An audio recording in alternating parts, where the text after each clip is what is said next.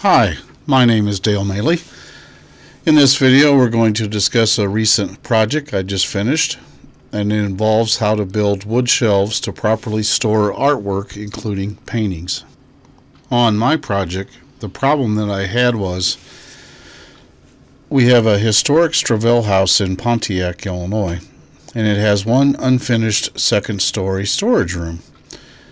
And somehow all the miscellaneous building materials got left in this room after the house refurbishment project was completed back in 2018. Harold Cunningham, a Pontiac artist, donated 52 paintings to the Historical Society, and we really had no place to properly store them. About 12 of those paintings I have on display on the first story of the house, leaving about 40 paintings to store. And the only choice I had a couple years ago when we received them was to store them on the floor, and we put a sheet over them to keep off the dust and the sunlight. Now here are some photographs I took before I started working on the storage room. As you can see in the top left, the west wall was full of basically scrap lumber. The lower left-hand corner, there was a lot of leftover doors, including 5 wood doors, 1 aluminum screen door, and a couple of wood screen doors. Then the bottom right hand, if you look against the north wall, it had basically scrap lumber and just a lot of miscellaneous junk. So, how did I get rid of all these miscellaneous items? The scrap wood, I found a farmer that burned scrap wood to heat his house, and I had about a full pickup load of scrap wood. I had 5 wood doors and 1 screen door. I found a man who repurposes old doors, gave them to him. The bathroom items I put on my street curb in Fairbury and put it on Facebook as a free giveaway. Whatever they didn't take, I put in the Fairbury City trash. Then I had miscellaneous drywall sheets and foam, which I had to cut up and bag, and that went to the Fairbury City trash. On the top left-hand picture, these are the miscellaneous bathroom items that I put on the street curb. The bottom left is a partial pickup load of the scrap wood. That's only just half, or just 1 load out of 2. And on the right-hand side are all the doors that I took to a guy in Fairbury. Now, for the new shelf to properly store the artwork, I wanted to make that from pine common 1x4s and then use 2x4 legs. I would make it in my Fairbury basement shop, but I have to design it so it's easy to reassemble it 16 miles away in the Stravell house in Pontiac. I wanted to account for being able to store a few more pieces of art because I have 12 hanging on display, so I designed some extra storage space in the shelves. I also wanted to put the paintings at a good height so people could easily view and sort them out if they're going through the collection. I wanted to use 3/16 inch thick Luan plywood sides, back and top, and that's to keep out any dust and sunlight. And then Now here's the design I came up with for storing the artwork. The artwork is shown in the top shelves with multicolors there, red, blue, green, etc. I measured all the paintings that I had in inventory, and then I designed the shelves accordingly to fit them. I also raised them up so a person, an adult, could easily sort through those as compared to getting down on your hands and knees and sorting through paintings that are stored on the floor. The bottom 2 white cubes are plastic storage totes. We have some Christmas decorations for the house that we also need to store. This drawing doesn't show the thin plywood Luan sides, top, and the back. It also doesn't show the sheet, which will be added to the front for easy access. And the whole thing is held together by a whole bunch of number 8 by 1 1/4 inch long wood screws. Here's another view of my drawing, where I do have the 3/16 inch Luan shown on the sides, top, and back.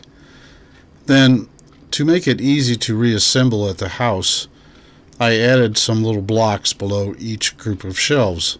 That way you could take the shelf assembly and just lay it down on the blocks and then screw it back into place.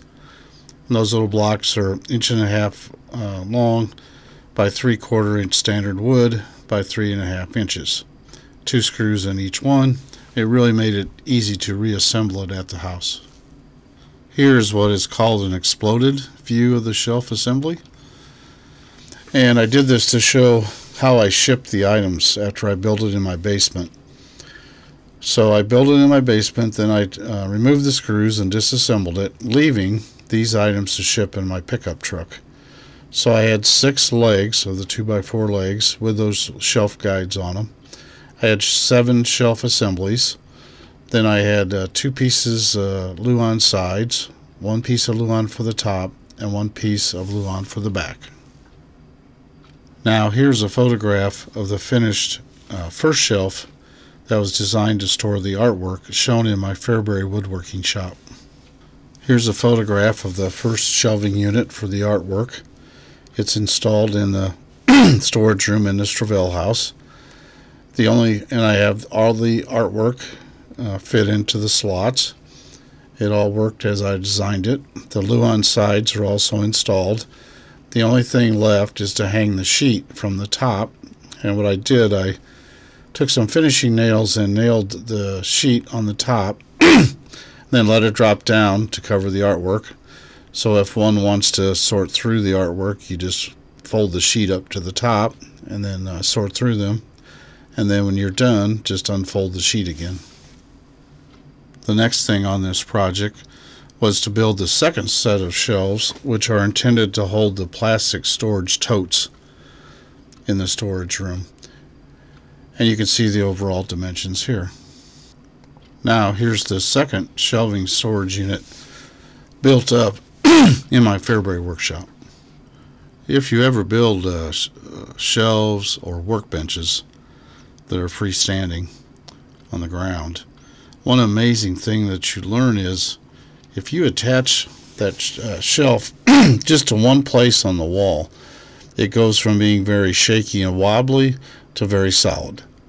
So it really only takes one place to attach these shelves to the wall. So on this second shelf, you can see in the middle back that I made a little curved piece that's screwed into the shelf itself.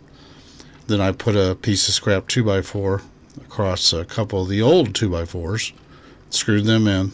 Then I screwed the shelf to that board, and then it made the shelf very rigid and very stable. Here's a photograph of the finished project. The first set of shelving on the left-hand side holds the artwork on the upper shelves. I've installed the gray colored sheet, which is tack nailed to the top, and then it just simply hangs down. And if you want to access it, you can just lift it up over the top and then put it back down when you're done. It keeps sunlight and the dust off the paintings. The second unit is shown on the right-hand side, and stored plastic totes and miscellaneous items. I even have a future empty shelf on the top in case anything else has to be stored in the future. So, in summary, this short video explains how to build a wood shelving unit to properly store artwork. I hope my project gives you some ideas for your projects. Thanks for watching, and please subscribe.